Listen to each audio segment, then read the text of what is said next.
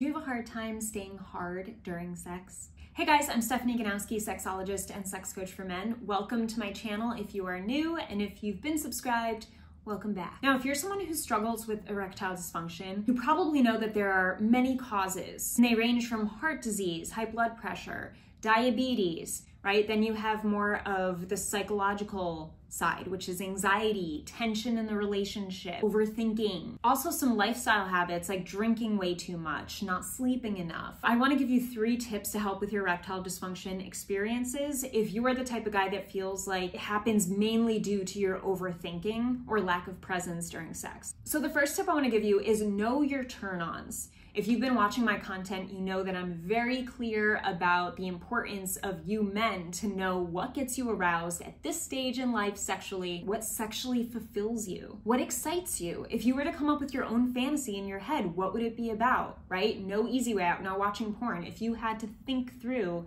to get you to a high level of arousal, what would you think about? If you had a woman in front of you who was like, do to me whatever you want that would make you feel good, what would you do to her? Do you know? If she was to ask you how to give you the best blowjob, would you know how to give her specific direction? Do you know what makes you feel most connected to your partner during sex?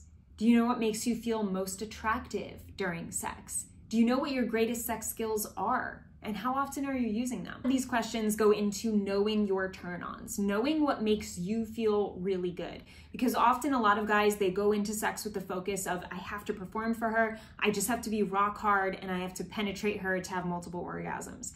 And that's like the #1 goal that men have going into sex, and they forget that this is a time they're supposed to be feeling good with their partner. When you feel good with your partner, you both end up feeling great, because then your partner doesn't feel like this weird, performance that you're trying to put on for her. You're both more present and you're having more fun. You're more connected. You're more in the moment, so it's more fun. And being able to stay connected and relaxed and have more fun does come from understanding yourself and knowing what turns you on so that you can be there to communicate with your partner and participate in the act of feeling good instead of making it all about her and putting pressure on yourself. All right, so that's definitely one way to ease a lot of physical tension, because when you know more about yourself, you feel more confident in yourself. And when you can communicate what you know, you feel even more confident. And when you have a partner who accepts what you communicate, you feel even better, right? So this is why communication with your partner is so important. It's good to know about yourself. It's good to talk about it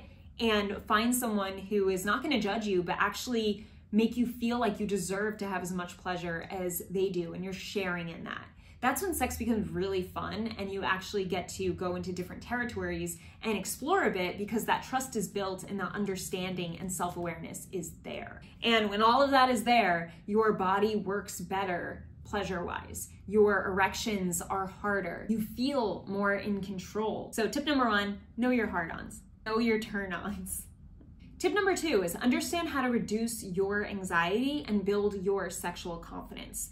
And I like to put these hand in hand, because you kind of don't want to focus too much on your anxiety. You want to, in fact, replace it with confident habits, confident behaviors. When you have an anxious thought come up in your head, you want to know how your body adjusts back to normalcy. What do you need to tell yourself? What action do you need to take? Who do you need to talk to? Do you need to meditate and think about something? Or do you need to meditate and just blank out completely? Do you need to make a list of all the things in your life that you're grateful for? Do you need to reflect or make a list on what things are going good for you sexually and all your great sex experiences? And I understand that you can't do this in the act, right? But these are things to get you more calm when it comes to the act. Knowing that your anxiety is not the end of the world, and you can handle it, and you know how to calm yourself down. You trust you can calm yourself down because you've done it.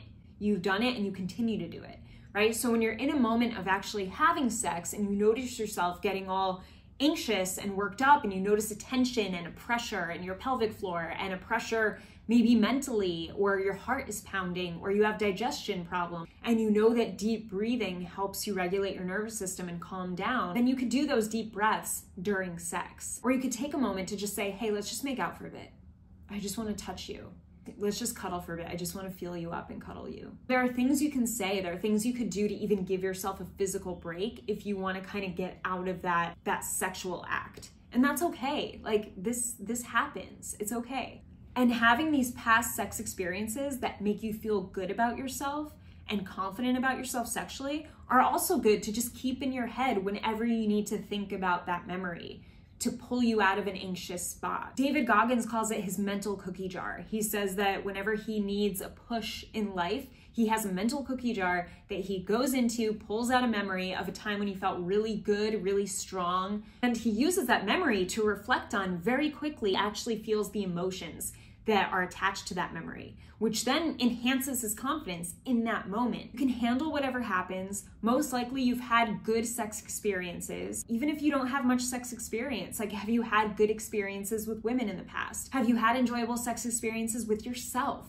You know, do whatever it takes for you to reflect on the things that make you feel like, I got this. You know, I don't have to stress. I don't have to make this more complicated than it is. Find what works for you. Figure out if it's a quick flip of a thought, if you have to do some self-talk in a specific way, if you have to take a break and go to the bathroom and take some really deep breaths and maybe do a breath exercise. If you want to just lay down and cuddle with her for a moment, if you want to switch to making out, if you want to just slow down the sex completely, that will also slow down your anxiety most likely. If you want to go to eating her out because maybe you're getting panicked over losing your erection, but you know you're skilled at eating her out, so you just go down and you go there where you feel confident. Understand yourself. How to reduce your anxiety and how to build your confidence specifically is what's going to help you stay harder during sex. When you know you can handle something, you're not so much afraid of it happening because you know, hey, if that happens, I do this, right? What gets a lot of guys stuck in this anxious cycle of behavior, especially when it comes to erectile dysfunction,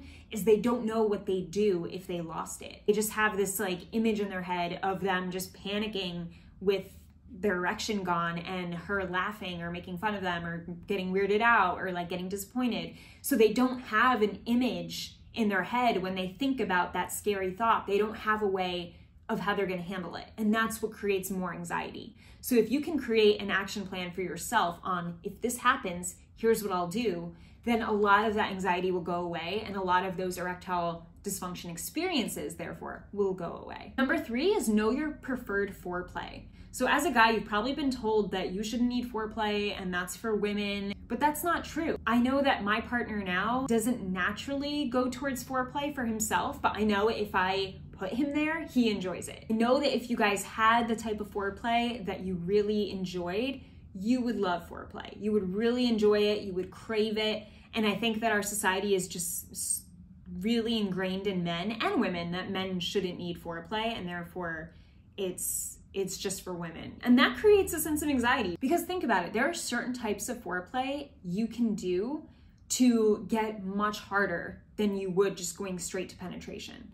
And the thing is, guys who feel anxious around erectile dysfunction and afraid that that might happen, they might get soft. You know, if you have this thought, oh my God, what if I get soft before we have sex? And then you go right into sex, you're gonna start panicking because that thought is on the top of your mind and chances are you will lose your erection if you're panicking about that. Not even panicking, if you're just feeling really uneasy about it and it's a main focus point in your head. So to not make that a main focus point, do something else that doesn't require your dick to be hard. Maybe have her tease you with a toy or with a dance. Maybe have her massage certain areas of your body. Maybe ask if she could give you a blowjob and then do some outer course in between where she's just rubbing over you and it's kind of like this tease. Maybe it's you doing some anal play on her and that's really enjoyable and you're not at the point of penetration yet, but you're partaking in something that's fun, that's enjoyable, and that gets you out of the mindset that I need to be hard and I need to be hard now. What is your type of foreplay?